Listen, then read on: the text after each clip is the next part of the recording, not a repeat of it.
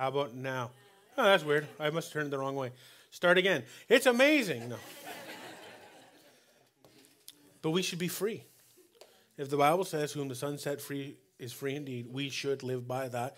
So we should have no hang-ups, no fear, no regret, no shame, no guilt, no condemnation, none of that stuff. Because Jesus died to set you free. No fear, no doubt, no lack of anything. It's amazing. So someone was asking me, what about the demonic realm? It's real. The spiritual world is more real than the physical world that we can see. Absolutely it is. There's angels and demons and things fighting all around us. And, the Bible says that there's ministering angels and that we have guardian angels. So that makes sense that we all have a demon that's trying to wipe us out too. But our angels and God and the Holy Spirit and everything is protecting us from all that stuff, like hopefully we'll get into. But we don't have to fear it. Because I'm better than that thing. Because greater is he who lives in me than he who lives in the world. So we don't have to fear it. We don't have to be part of it. And this is why this whole, like I said on Sunday, I briefly mentioned it on Sunday, the whole courts of heaven stuff. Don't know if you ever heard of it. It's not biblical. I don't know if you, again, please don't look into it. But basically the gist of it is that the devil has a legal right to you as a Christian. And that you have to go to God's courtrooms and plead your case before God. What? And then God will determine your case and plead your case and all that kind of stuff. And the devil comes and accuses you, and him and God are having this battle like you're some sort of a court case. How can that happen when God found me not guilty? Even if I mess up, the devil has no legal right to me, like Curry explained yesterday. He has no legal right to me. And even if I mess up, I go to God and I say, hey, listen, I messed up. Father, forgive me. Done. There's no court case against you. The devil has no legal right to you. Like we talked about yesterday, Luke 10:19 says that he has given us all authority over the ability of the enemy. If we have all authority over his ability, then how can he take me to court? And why do I have to go to heavenly places? The Bible's very clear. It says I am seated in heavenly places in him. It doesn't even say with him. It says in him, because with him there's a separation. But in him, there's no separation. I am seated in heavenly places in Christ. I live there. And I live here. Just like he lives there and he lives here. So I'm in two places at one time and he's in two places at one time. Has to do with quantum physics and all that stuff, right? Which I'm not an expert in. But I live there. I live in my Father's house. So what does he have against me? Nothing. It puts people in bondage. Every bit of it. So we're going to look at this. Ephesians, this is not part of this, but this was a question, so we're going to get into it. We'll read it quickly. We know this, where it says, we wrestle not against flesh and blood. All right, Ephesians chapter 6, starting in verse 12.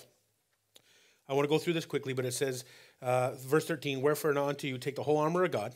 Okay, now, people get up every day, and they put on the whole armor of God. Don't do that. Okay, here's a question for you. I understand the reason why you do it. You want to get up, put the whole armor of God on, put the helmet of salvation on. Why did you take it off?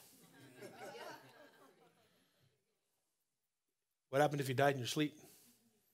My wife said that to a lady once. She said, I gave her more than my husband. I put the helmet. She said, why'd you take it off? If you died, would that mean you went to hell? She was like, what are you talking about? No, the implication here is that you put it on once and for all. When you become part of God's army, you put on that salvation. You put on that helmet of salvation. You put on the breastplate of righteousness. You put on you put all that, the belt of truth, all that kind of stuff. You put it on once and for all. It's done. But we think we have to go through this whole ritual of boom, to do, and all this stuff. It's not true. I don't take mine off. I'm ready to go. There's one lady we had call us from Saskatchewan. And she said, I'm pleading the blood of Christ. Okay. I understand that to a certain point. And she's like, no, literally, I go to the store and I buy pig's blood and I pour it on myself. Okay, well, you might want to stop doing that. But she literally bathed herself in pig's blood.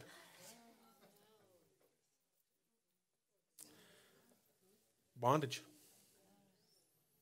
You know, the Bible, we won't get into this, but the Bible talks about the weak and the beggarly elements of the world, right?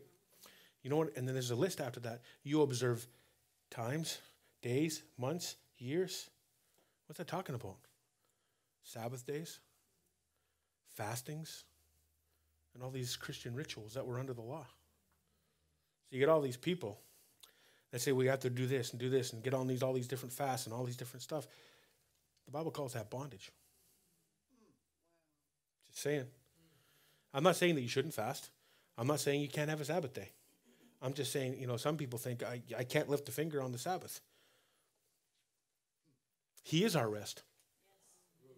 That's part of the finished work of Christ. He is our rest.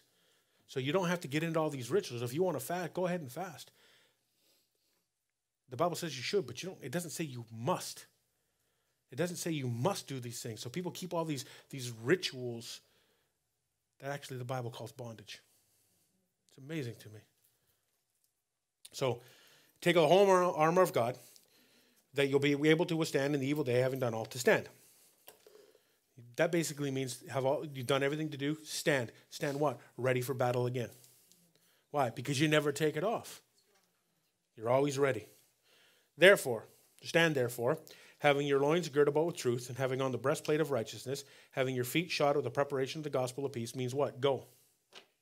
I got in trouble one time for preaching a go gospel. That's the first time I ever called a heretic. Big long email. Because I preached go. Show me anywhere in the Bible says stay or stop. It doesn't. It never tells you to wait on God in that sense. I mean, there's certain things you're waiting, you know, for something to happen, and God's doing some things, but it never tells you to wait, to go preach the gospel, to go be Jesus to the world. It's a religious excuse. You ever notice I hate religion? But you know what? I said this to Curry and to George. The more I care, the less I care. The more I care about the truth, setting people free, helping people, the less I care what everybody thinks of me. You can call me a heretic because I'm preaching the word of God. You call me all these names. They said the same thing about Jesus. I'll take it. I'm reading scripture, and if you call me a heretic, the issue's not with me. Above all, taking the shield of faith, wherewith you will be able to stand and quench. So that's what I want to get to, this part right here. The shield of faith, wherewith you shall be able to quench all the fiery darts of the wicked. Doesn't say some. It says all. So what does that mean? The devil can't touch you. All mean all. But what does it mean? The devil can't touch you. You will quench every fiery dart of the enemy. You know that some of these shields, I mean, they were huge. And they were made out of wood, some of them. And they soaked them and they dipped them in water and they kept them soaking at night. And you went in there and these massive, they weren't this little tiny, they were huge. And if the darts would come, they would go in there and the water would soak that out. Well, what does water represent in Scripture? Several things, but spirit, but the water of the Word. So you live by the Word, you confess the Word, you get this in you, and it'll quench every fiery dart of the wicked because it's your faith. Your faith can come from this. So the devil can't. This says right here that you will quench all the fiery darts of the enemy. Literally, it's talking about, like, if you break it down, it's talking about missiles that are pointed at you, all this other kind of stuff. But the devil should not be able to touch you. Yet the devil runs amok in most Christians' lives because they don't believe Scripture. That's our hardest job, is to try to get Christians to believe this book. But it says that you will quench every fiery dart of the wicked one. So that means you can live, because the Bible says that your life is hid in Christ. Most people's lives aren't hid in Christ because they're living out of the soul, not living out of the spirit. But you live according to this word, the devil can't find you. You know, you may have heard Curry's description of, they were teaching or something in Las Vegas at one point in time, and they were walking down the road, and there was a guy with a little table, and he had the little 3 shells. Like, you know how they do that? Where's the ball? Yeah, give me your $10 or whatever. And the guy was mixing it all around like this, and Curry was watching. And then they would look it up, and then if you guessed, then you got a prize or something like that, or whatever you did, and it cost you whatever money you put down on the table. And Curry was watching that, and that's where God said, "That's you." And Curry said, "What do you mean that's me? The little pea that's inside that? Or what? Like, what am I?" And he's moving it around. And he said, "No, it's the Father, Son, and the Holy Ghost, and you're hidden." and the devil can't see you. So you open one, no, that's not there. Who's there? Jesus. You know, and then the next one, oh, where's Curry? No, that's the Holy Spirit. The next one, where's Curry? No, there's God. You know, so God showed him that because your life is hid in him. You're in them. He's in you, and the wicked one can't touch you. But only if you're living like that. See, if you believe that, like Curry taught it yesterday, so I don't want to go back over it, but the devil has no authority in your life. If you believe he has authority, then he can convince you of that. And a lie only has power if you believe it. See, if I tell you something that's completely opposite of who you are, you won't believe it. But if I tell you something with a little bit of truth, then it becomes believable. And even if it's only 10% truth, you're going to believe that, and then it's going to perpetuate, and it's going to build into something much bigger than itself. But you know that rat poison is only actually about 5 to 10% strychnine? Think about it. So if it's 95%, cornmeal and different things like that, and it's only 5% bad, or maximum of 10% bad, why don't you eat it? Because it'll kill you. Is that true?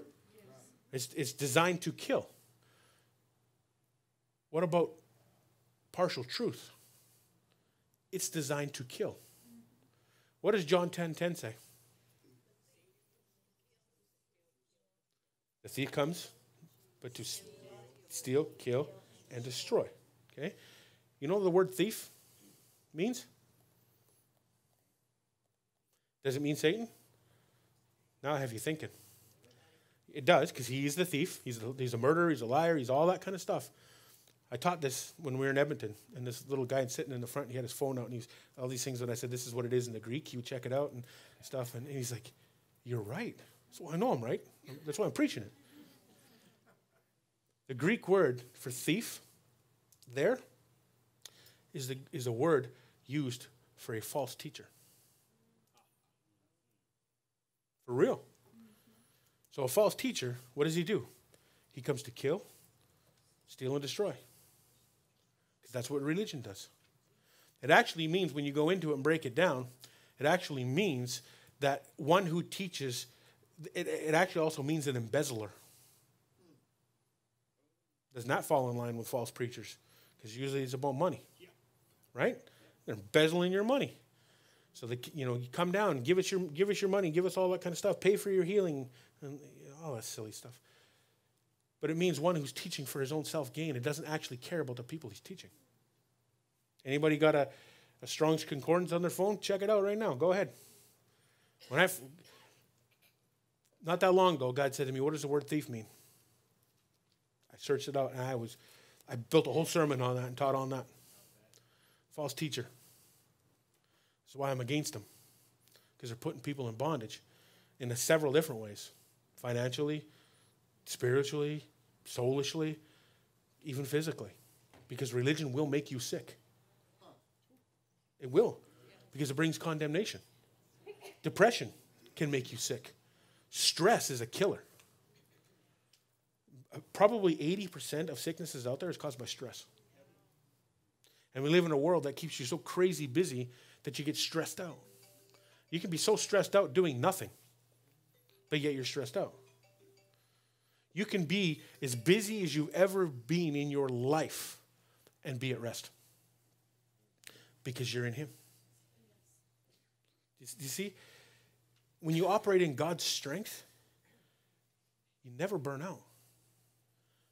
Ministers and preachers and different things like that, they usually leave ministry not because they don't love God. They leave because of people. Right? Like, I'll tell you something. I never got a heretic email when I was in the world, or even when I was not preaching the truth. We preached. We drove around. We traveled prophetically. We're a prophetic voice for people we traveled with. We went all over the place. I went up and taught in tents in the Northwest Territories. We went all over the place. Not one time did I ever get called a heretic. Why? Because I wasn't preaching the truth. You preach the truth and they'll call you a heretic. Isn't that crazy? The power of God shows up in a building and they think you're a devil. Same thing they said about Jesus. The church wouldn't recognize Jesus if he showed up. They'd want to push him out. Seriously. Because it's opposite of what he thought. All these things are coming on. I don't know. This church we belong to. These are all real stories. I'm not thinking them up. This church we belong to, for years, there'd be homeless people sleeping outside the church. And they called the cops. Call the police. Have them arrested. I show up there one day with my wife. And there's this guy named Bruce Marquardt sleeping out. Didn't know his name at the time. But somebody came out to me because when homeless people would come in, stinky, dirty, drunk, angry, fighting, all that stuff, give them to Marty and Bridget. That's good. I got no issues with that whatsoever. That's what would happen. They said somebody's sleeping outside. It's okay, no problem. It's minus 40 at this time. It's cold. You don't survive out in minus 40 for more than a couple of minutes, and you within about 2 minutes your skin freezes. It's cold. It can get so cold where we're from, and we're in the southern part of Canada, by the way. We're not in the northern part. In the southern part of Canada, when you go outside, by the time you get out to your vehicle, your lungs are burning. If you ever kind of any facial hair, it's froze, right? And you take a breath in, and it'll make you cough because the air is so cold, right? It gets down to sometimes about minus 40 degrees, okay? It's cold. And then in the northern part of Canada, Northwest Territories and things with the wind, it can get up to minus 80 degrees. Okay, they got to leave their vehicles running 24 hours a day because they won't. Anyway, I'm not going to get into that. So when Curry talks about coming to Canada, he's like, I'll come in like July or August or something like that. For we have those 3 days, but we have extreme seasons. So in the summertime, it's 80, 90 degrees, like in Fahrenheit for you guys. So we get extreme, but when it's cold, And anyway, so this man was sleeping outside, and I went out there and I started talking to him and I asked him what his name is, and he told me. And I said, why don't you come inside? And he said, no, I'm laying out here hoping to die. He said, I have pneumonia now. I have full-blown AIDS, and I've had pneumonia 11 times, and I just want to die.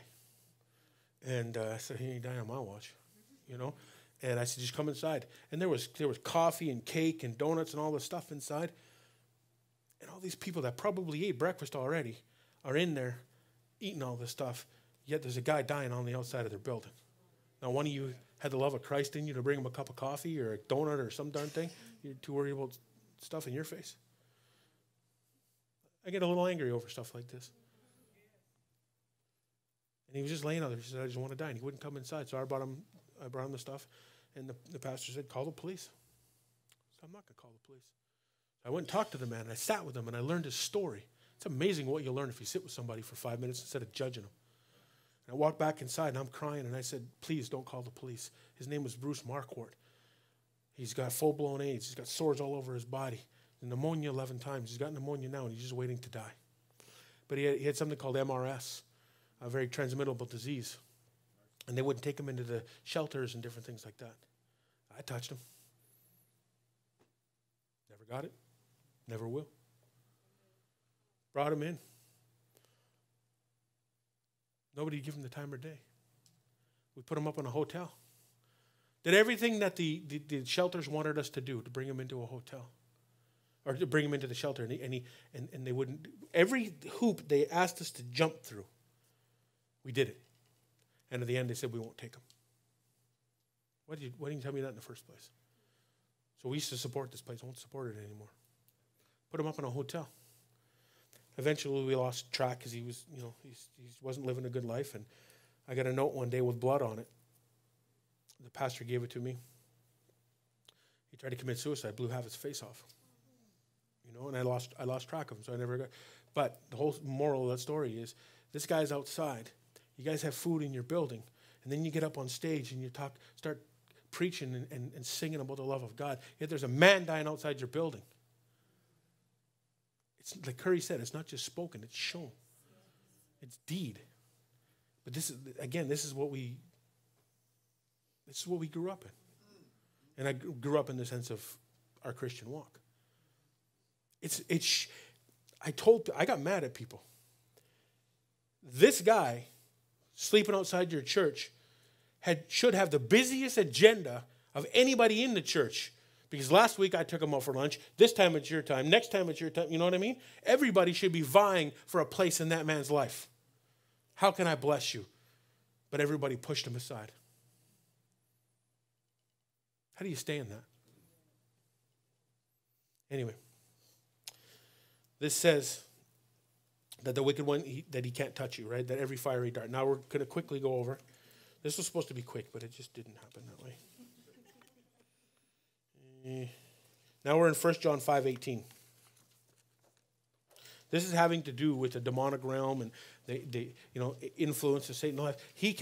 A person can only have influence in your life. An actual physical person can only have influence in your life if you let them. Okay? Now, just like Curry said, it doesn't matter if you leave the door open or not. It doesn't give the devil authority or anything. You can do things in your life that give the devil easier access, if you will. You know what I mean? Like if you're living in sin and you're chain smoking, let's say, then it's easier for you to get lung cancer. Okay? Now, that doesn't necessarily mean it's coming from the devil. It could be a physical sowing and reaping thing, okay? But there's definitely things in our lives that we can do that, sort of agrees with the devil for him to work in your life. It's the same thing with God. There's things you can do in your life to agree with God so he can work in your life. Believe it or not, God and the devil are after the same thing. They're after your life. They want to get, control, so to speak, over your life. And most Christians have given the control over, if you will, I hate the word control, but you know what I mean, over or influence to the devil. Okay? Now we're going to read this. 5:18, 1 John 5:18. We know that, I covered this on Sunday, but we know that whosoever is born of God sins not. What it means what? Doesn't commit habitual sin. It doesn't mean, see, some people take this and say, well, I'm born of God, so I sin not. So I can get away with whatever I want because it's all covered under grace. That's a lie from the pit of hell. Period. Hyper grace is wrong. It is dead wrong. It's for people who want to live however they want to live and get away with it because I'm born of God, so therefore I sin not. No, what that means is you don't practice sin. Because the Bible's very clear in Colossians 3, Ephesians 5, Galatians 5, we can go to it if we need to. It says that if you do any of these things or such like, you will not inherit the kingdom of God. Period. Now we know that's not talking about the world because we already know the world, the unsaved, the heathen are not going to inherit the kingdom of God. So it's talking and addressed to the church that you will not inherit the kingdom of God. What about Matthew chapter 7? Not everybody who says, in that day they'll come to me and say, Lord, Lord, did we not prophesy in your name? Did we not do many mighty works in your name? Didn't we do all this stuff? And Jesus never said, no, you didn't. He said, yeah, but I never knew you. Depart from me, you who work iniquity. So does sin matter? Of course it matters. The Bible says to present your body a living sacrifice. It matters how you live. Because the worst thing that I would ever hear is getting up and thinking and having the illusion of freedom and getting up before Jesus and he says, you know what? You did some stuff, but I didn't know you. Depart from me. I don't care. Collectively, we could take every hurt that's ever been in this building, put it all together, and it won't hurt like that. Because by that time, it's too late. It matters how you live. For sure. And it has to do with the devil having, sometimes free reign in your life. Okay? Now, again, he has zero authority. This is why it's so easy to beat him. And a person can only have authority in your life if you let him. Just like I said earlier, a lie can only have effect in your life if you believe it. But this is here. That we know that whoever is born of God sinneth not, and he that is begotten of the Son keepeth himself what? Out of sin, from habitual sin. And look at this last part. And that wicked one touches him not. Is that pretty plain? Even Jesus said, hey, listen, I'm not going to be with you much longer. Here comes the wicked one, but he's got nothing in me. The devil has no right to you. He has no authority in your life. He cannot touch you. He has no free reign in your life. He has no free reign over your family's life. He only has what you sort of allow him to have. I hate that term too, but I can't think of anything better than that. If you leave the front door open to your house, a thief still has no right, just like Curry said yesterday. He has no right to you. But it is a little easier for him to get in because he doesn't have to break it down. Okay? And when you believe lies, when you believe religion, the devil has the ability to get into your mind. And if the devil didn't have ability, it wouldn't say ability in the Bible. But he does have ability. He's just got no authority. Okay? And he's really powerless against you when you're walking in the Spirit of God, right? When you're walking in the truth of God. This is why the truth is so important. Because when you understand the truth, and you understand that the devil has no right to you, no legal right to you, he can't touch you, he he can't run amok. He can't put a sickness or disease or anything on you. Man, you live free and you're not living in fear. All these people that's going around in the world right now, even Christians, it's because they don't believe the word of God. If you believe the word of God, you would go out there and lay hands on the sick. Just like John Lake, and Curry's told the story before. John Lake went out when there was, all the stuff going on in South Africa, and people were dying all over the place. And I think it was called black water disease or whatever it was called.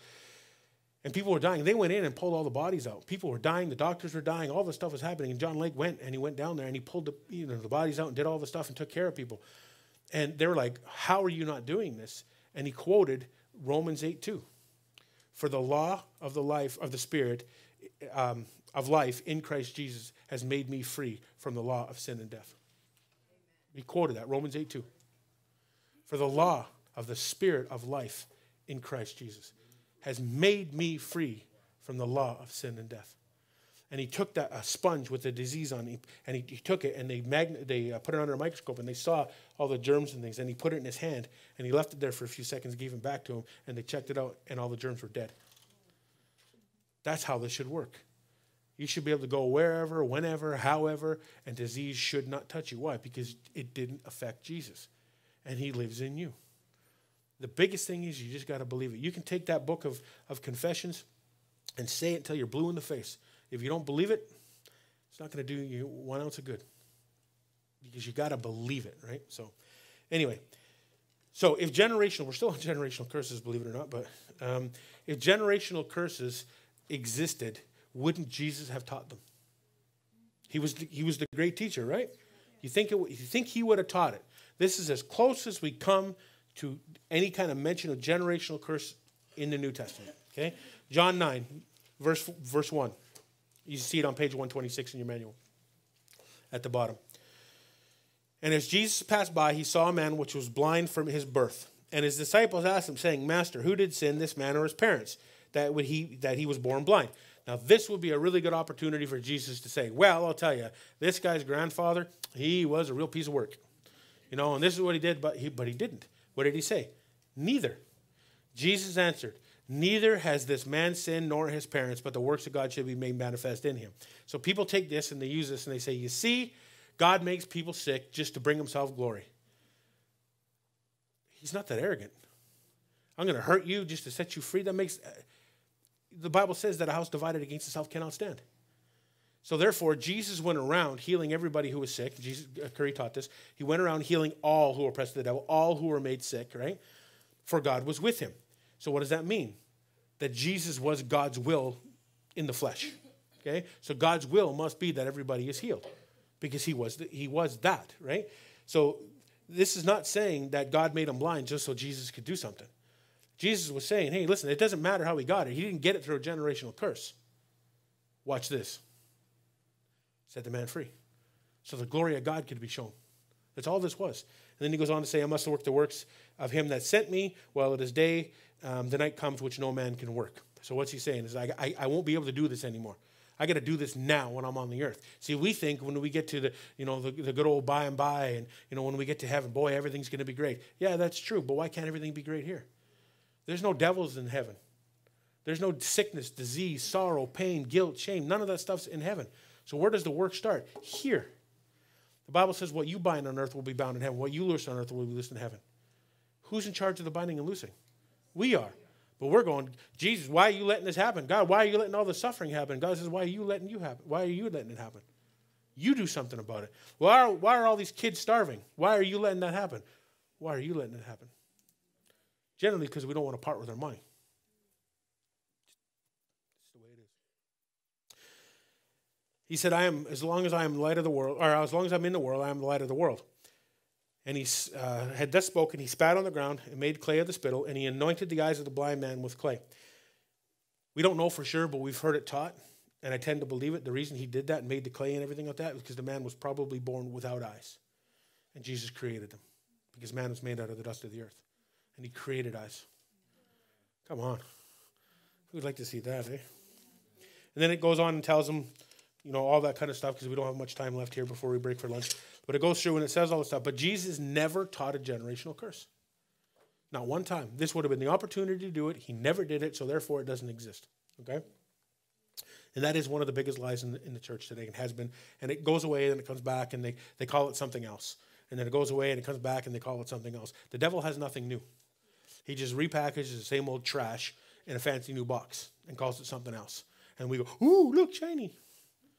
And we open it up, and it's the same rubbish on the inside of it in a fancy new box. Or a very charismatic teacher, that runs around and, has a lot of emotional stuff. He draws you in emotionally. And we even have preachers now that are on stage that are swearing. I mean, using really bad words. And they're, I love my preacher. He's so relevant. Relevant to what? Sin? Oh, come on. I'll tell you, some days it's hard for me to be in a church. But anyway, again, not this one. So this goes on to say, so he gets healed, and he gets set free, and then the Pharisees are going, what happened? And his parents were chickens, and they're like, we don't know what happened to him. Of course they knew what happened to him. So he goes in there. I just want to get to this last part, and then they're gonna break for lunch. So they're giving him the gears. They're saying, hey, what happened? What happened to your son? How did he get healed? Who healed him? What's going on? And the parents are saying, well, I don't know. He's of age. Ask him. So they ask him. We're in verse 24 on the next page. And then again called they the man that was blind, and said unto him, give God the praise. We know this man is a sinner. Talking about Jesus, right? He answered and said, whether he be a sinner or no, I know not. One thing I know, that whereas I was blind, and now I see. So whoever this guy is, whatever, I can see, and I was born I was blind from birth. Then they said unto him, what did he do to thee? How did he open your eyes? He answered them, I've told you already, because he already given an account of how this actually took place. I've told you already, and you did not hear. Wherefore, would you hear it again? Will you also be his disciples? What a slap in the face, right? Like here, you're calling them, they called him Beelzebub and all this other kind of stuff. You're doing the works of this by the devil and all this other kind of stuff. And the problem, like Curry said yesterday, wasn't the fact that he was healing. It was the fact that he was healing on the Sabbath. You broke a religious tradition. Well, the Bible says that the tradition of man makes God's power and God's word of none effect. Your traditions, when you say, wow, like Curry was saying yesterday, I don't care if you're part of this church or this church or this church or whatever part of the church you're in. If you're in tradition, you're making the power of God of none effect. And they have a form of godliness denying the power. This is what the church needs. Because if preaching would do it all, the whole world would be saved. Because the world's been preached to for the most part. But it's the power. It's the undeniable power of Jesus Christ that will change things.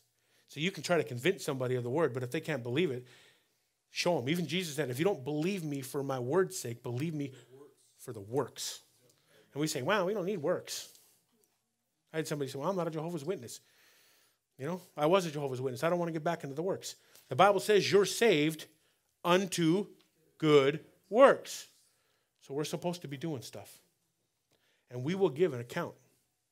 Every one of us will be judged. See, people think that we won't be judged. We will be judged. We just won't be judged for our sin. There's a different judgment for us as it is for the world.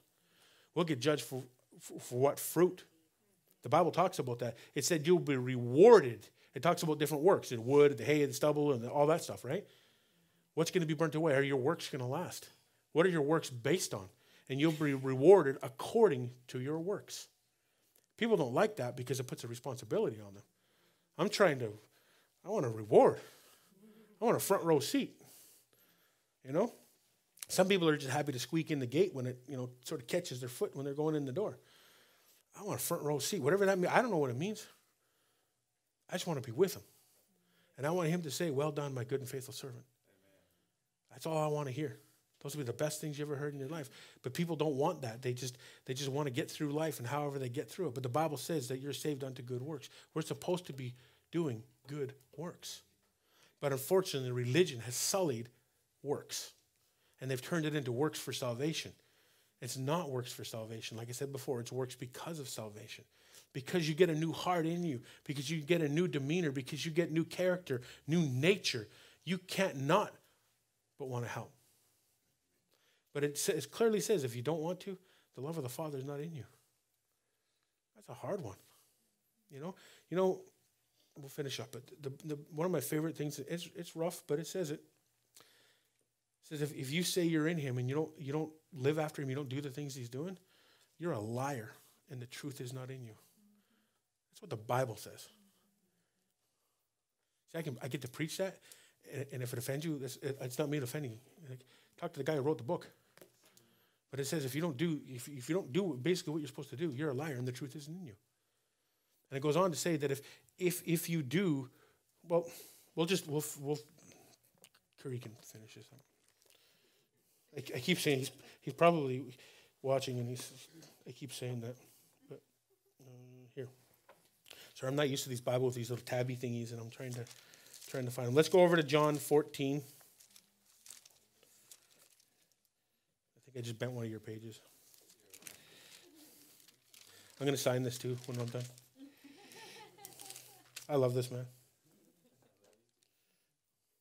John 14:15.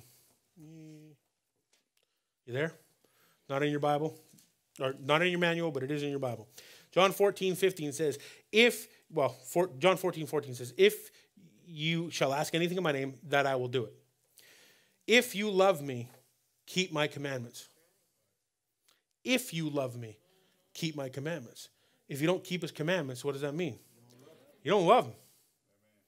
Oh, I love Jesus with all my heart, soul, and mind. But I don't have to do anything. You're a liar and the truth's not in you. See, I'm not preaching condemnation. I'm preaching Bible. This is why sometimes we don't get invited back. It's all right. There's lots of churches in the world. Right?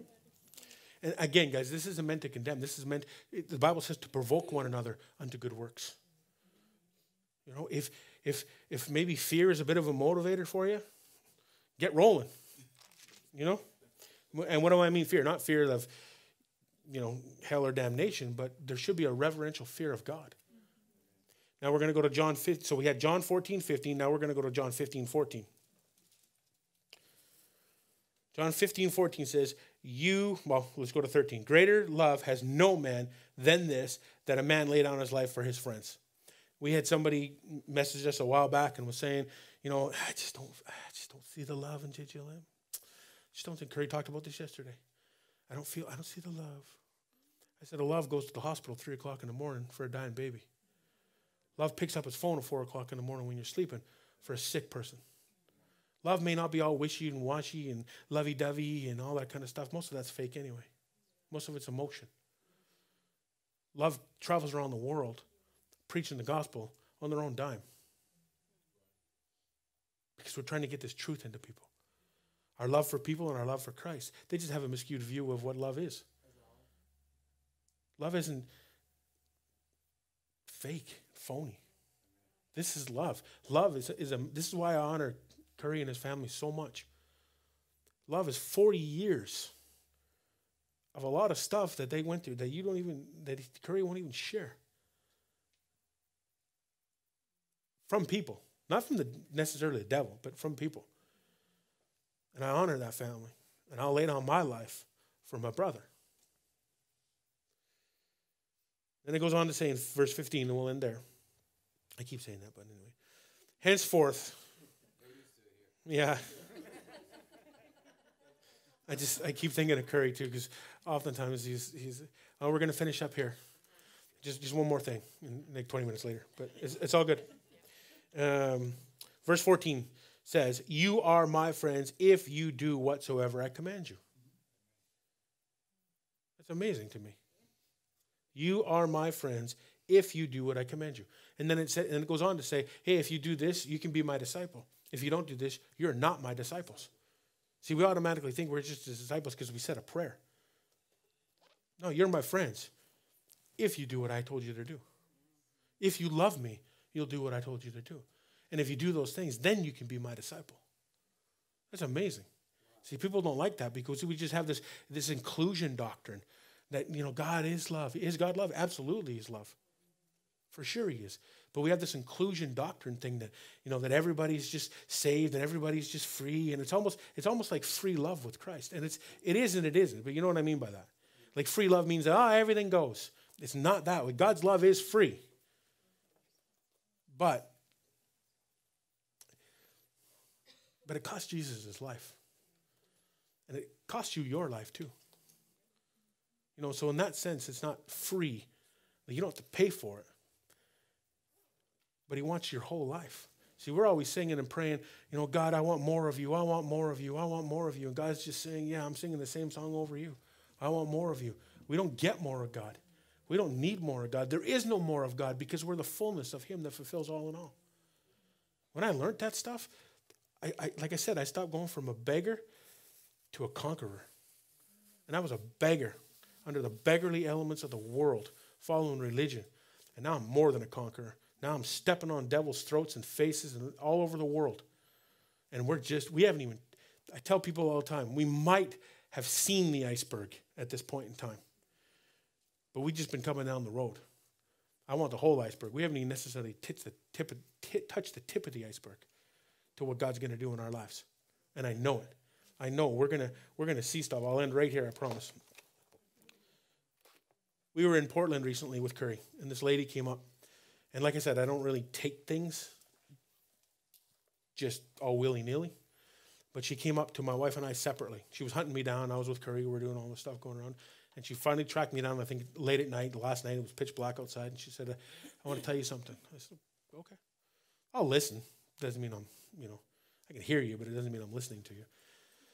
And she said, I want to tell you something. God showed me something about you and your wife. Okay. She said, I see, someone was talking about it earlier, constructive miracles. I see arms, limbs, things like that growing back under your ministry. I'll take that. Have I seen that physically yet? No, I haven't. But will I accept that? Yeah, because that's biblical. The Bible says you lay hands on the sick and they shall recover. Well, somebody who doesn't have, a part of their body or a kidney or something like that, they're not right. They're not whole. They're not well. So I'll take that. So someone said that to me, and I'm going to hold that because that's a promise from God. The devil's not going to promise that. God promised that. So you said it. I'm here. Let's get it done. This is all I want to see. I want to see the miraculous things of God to change a nation, well, because I'm from Canada, but to change a world. To see the undeniable things, because people can deny Scripture. But when you see stuff that the old-timers saw, Jack Coe and Wigglesworth and John Lake and all these different things, 42,000 people would go out to Jack Coe's meetings because they saw the hospitals, the police, ambulances would bring people in on stretchers because they were on their last breath and they'd get up. We're going to see that again, I promise you. That is going to happen. But God needs every single one of us to do that. People get like Jack Coe died at 38 years old because he burnt himself out praying for people 3 or 4 or 5 times a day. And people say, well, God, how come God didn't keep him in perfect health? Sometimes it's harder for someone to have faith for themselves than it is for somebody else, especially when you're pouring out to everybody else. You don't consider yourself. Even it says that about Abraham, I think it was, that he considered not his own body. He didn't consider himself. Most people that are doing this don't consider themselves because they're so busy considering you. So sometimes they get tired and sometimes they get, they need some breaks or whatever the case may be because they're pouring out constantly. And people say, well, it must be a glorious life traveling around the world preaching the gospel. Yeah, it's wonderful getting up at 3:30 in the morning to get on an airplane, and we fly, in the very back of the plane, like it's like a Walmart shopping cart. We get up before everybody else. We go to bed later than everybody else. Sometimes we go, an entire day without eating, or 2-3 days without sleeping, just travel. That's what we do. So is there parts of it that are fun? Sure, of course that's true. We always try to book an extra day or two coming here and there, and that's why we went down to New Orleans to see some stuff or whatever. But you get tired. But God keeps you going. I will never quit. I will never surrender. So this is why we need to be praying for one another and keep going because, and that's what happens to people. Like Curry said yesterday, sometimes the thing that you beat the most is the thing that can come back to you. We need to make sure that we're fighting for ourselves as much as we're, fighting for you. But we don't do that. I like Curry said, I never pray for myself. I'm always busy for praying everybody else. And this is not, I'm not saying, hey, listen, come and pat me out in the back. I'm not saying that at all. We're giving our life for the truth because Jesus gave his life for the truth. Okay. So God bless you guys. See you sometime, 2:00 or something.